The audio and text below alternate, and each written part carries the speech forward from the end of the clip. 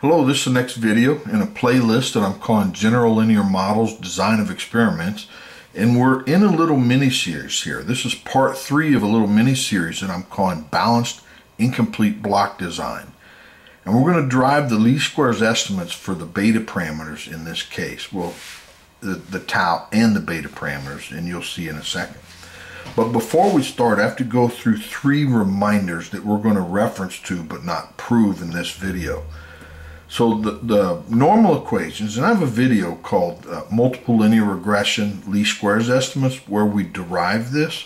So we have a linear model, and then we look at the squared errors, and then we take partial derivatives associated with the betas, and it comes out to this, and we set it equal to 0. Add that to the other side, divide by 2, and we get these. And these are what's called the normal equations. And then to solve for beta, if x is full column rank, you just take the inverse over. If it's not, you have to take a generalized inverse. Anyway, that's just a reminder. Now, the next one, the 4th video in this playlist, and I'm calling it Least Squares Estimated of Beta. If we look at this linear model, the least squares estimate for beta, remember we're in the setting where x is not full column rank, so we don't get a unique estimate for the least squares estimate of beta. But we did prove that it has to satisfy this, and this is where M is the perpendicular projection matrix onto the column space of x, defined like this. And what's interesting, even though the least squares estimate for beta is not unique, this is unique, and it's the fitted model, which is kind of a nice property to have. The third property that we're going to reference but not prove is if we have a linear model, but then we partition the beta parameters into, say, beta 1 and beta 2. That means we partition the design matrix. So when we do this multiplication, we get this. Now, if the column spaces of x1 and x2 are orthogonal, then to find the least squares estimates for the beta 1 parameters, remember this is a vector, we don't need this information here. We can just straight go to finding the least squares estimate for beta 1. And of course we're using this property that it has to satisfy this, where M is the perpendicular projection matrix on the column space of x1. And it's the same for beta 2. We don't need this information. They're orthogonal to each other. So this adds no information in estimating beta 2. So, but beta 2, the least squares estimate for beta 2 must satisfy this. Where M2 is the perpendicular projection matrix onto that column space of x2. Okay. So now let's just jump right into the balanced incomplete block design. And I'm going to really have to pass you off to parts 1 and 2 where we develop this model. So it started out with just y equals x beta plus error.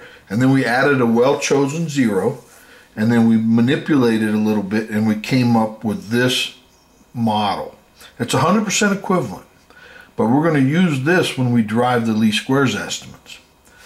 So now this going from this step to this step is just matrix multiplication, right? So if we multiply this into this, we get it back.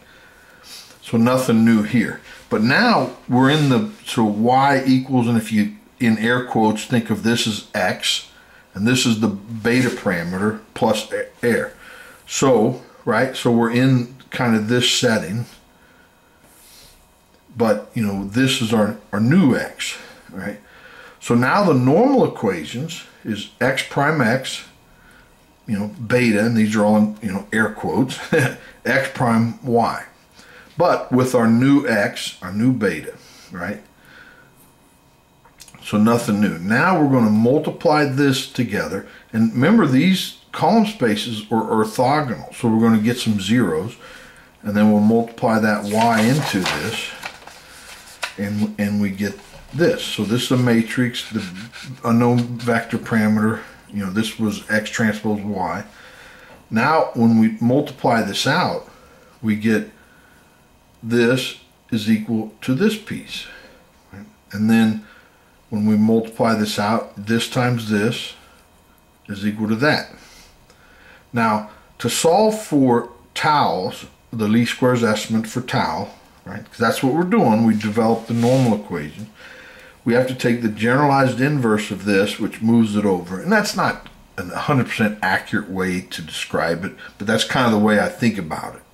You know, if this were full rank matrix, we just take the inverse, but we have to take the generalized inverse, and then everything else moves down, and that's the least squares estimate for tau, and that's it. And we're going to use this in upcoming videos. Now, to find the least squares estimate for alpha, which contains the original betas in our model, we're going to have to refer back to parts B and C in the reminder section on page 1. Now remember that for alpha to be a least squares estimate, it has to satisfy this piece here. So x beta and m beta y. And you can go back and look at part B and C on this page. Now, the original model that we developed, it kind of started like this, right? So if we multiply this x tau tau into those, then we get this quantity minus the same quantity, so it's 0. And then we're left with x beta beta and x tau tau. So I mean, that's the original model. But then, so this piece is this, but then this, we transformed it into x beta gamma. I mean alpha. Okay, so now then we come down to find the least squares estimates of all these parameters. We just stick them in. You know, that's it. So we assume we know them, and so that's what we get here. Now we can subtract this piece from both sides, and we're left with this. Now if we subtract that to the other side, and of course swap the equation, we get this. Now the least squares estimate for alpha must satisfy this, so we can plug this in for here, and that's what we do. Then we can right or left factor out at m beta, and we're left with this. So the least squares estimate for the beta parameters must satisfy this equation. Okay, and we're actually finished. But sometimes it's advantageous to write out what the least squares estimate for tau is, right? So if we multiply that in, we get this. Then we multiply that in, we get this. And then the least squares estimate for tau is this. So the least squares estimate for beta must satisfy this equation. This is the fitted model for x beta. Okay, well, that's all I have for this video. And we will continue on in the next video. Hope you enjoyed it. I sure did. Please like the video and subscribe so you don't miss the next one. Thanks. Bye.